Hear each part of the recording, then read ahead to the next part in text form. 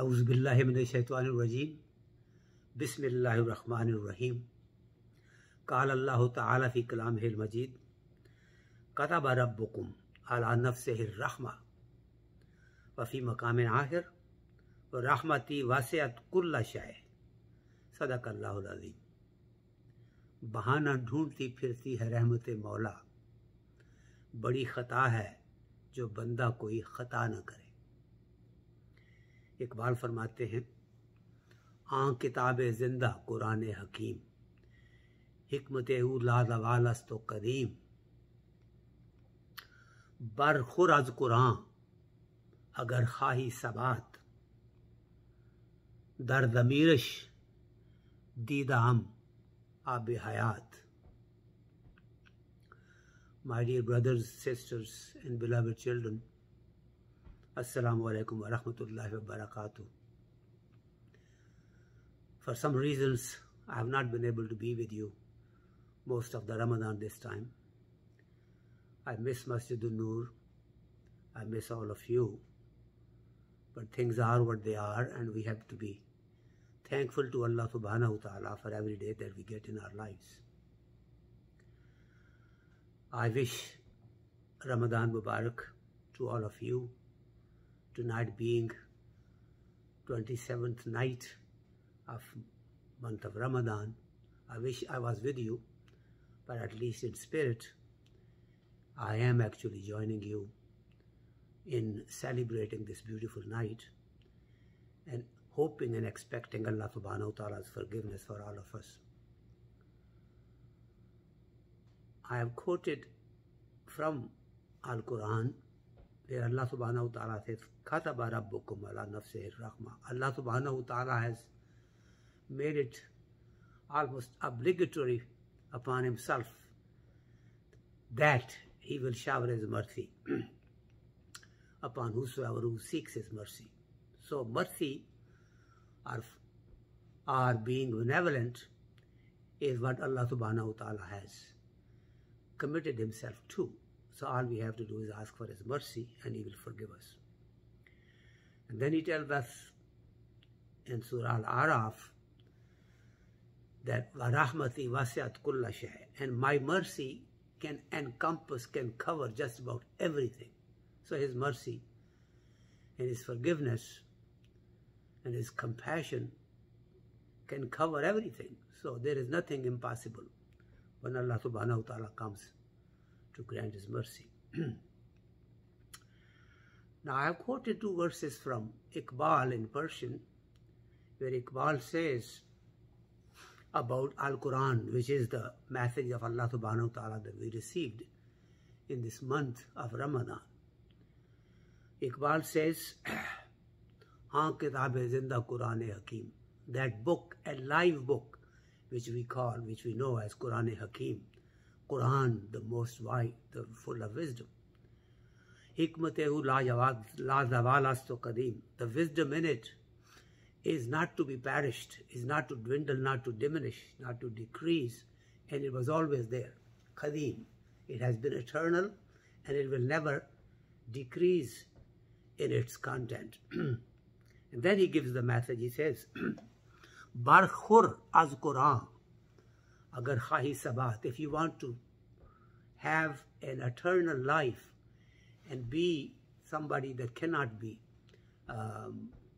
decreased, diminished, or annihilated, if you want to have a eternal life, Barkhur az Quran, then benefit from this, learn from it, read from it. Barkhur means eat of it. In other words, just consume it. If you want to have a safe and persistent and eternal life. Why? Because dar damirish didam abe hayat. He said, I have seen in it, in Al-Quran, abe hayat, something that if you imbibe or if you drink or if you take from it, it gives you eternal life. It's like Abe Hayat, that's Skandar-e Adam, that the ruler sometime wished to have so that he can live forever. He said, if you learn, if you attach yourself and learn from and live by the teachings of Quran, then you will live forever. Now, during this month of Ramadan, mashallah, when Ramadan started, we started to glorify Allah subhanahu wa ta'ala by, during the Salatul Taraweeh, when we said Subhanadil Mulk wal Malakut.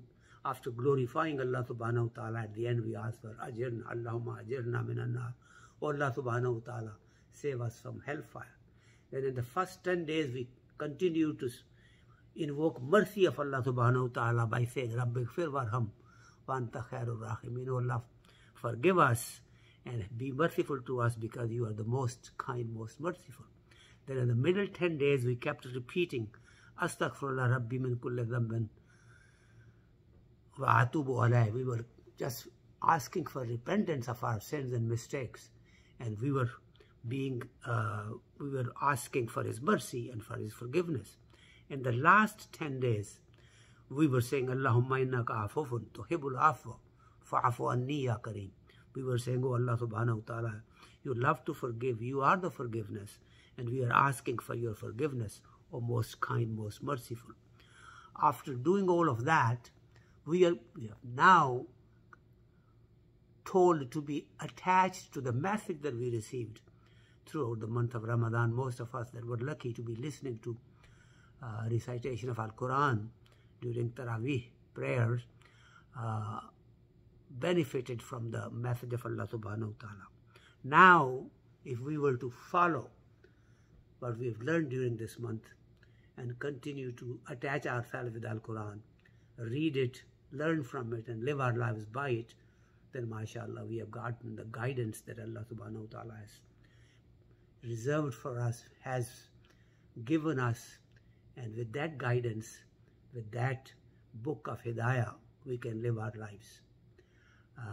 There is so much that we can do after we have gone through this month of Ramadan, whereby during the day we don't eat things that are otherwise halal for us. We keep ourselves from all those things, just remembering Allah subhanahu wa ta'ala and following His commands and orders, and keeping really from saying anything that is untruthful, doing any ghibah for anybody, not cursing, not using foul language, not seeing things that are not supposed to be seen during the day, giving charity as much as we can, giving off what Allah subhanahu wa ta'ala has given us. All of these lessons that we learned during the month of Ramadan, now we are supposed to carry it throughout the rest of the year. And that is the beauty of how Allah subhanahu wa ta'ala has given us this month of Ramadan to really train us for the rest of our lives. The medical benefits of it, the way Ramadan itself really rejuvenates our body, rejuvenates our mind, gives us the kind of concentration that humans need, human body needs, so that it can basically refresh itself. It's amazing. The wisdom behind fasting is far beyond our understanding. So suffice it to say that we have to basically depend on dictates of Allah subhanahu wa ta'ala and do as He has asked us to do, and the rest of the life for us is really full of blessings. May Allah subhanahu wa ta'ala forgive our sins. May Allah subhanahu wa ta'ala give us the ability to understand His message, live by it, and give this message, pass this on to our future generations, so that we have done our part in propagating the message of Islam to the future generations. May Allah subhanahu wa ta'ala forgive us. May Allah subhanahu wa ta'ala be merciful and compassionate to us, and may He give us the vision and the ability so that we can live our lives according to the way that is pleasing to Him. Jazakumullahu khair. Assalamu alaikum. And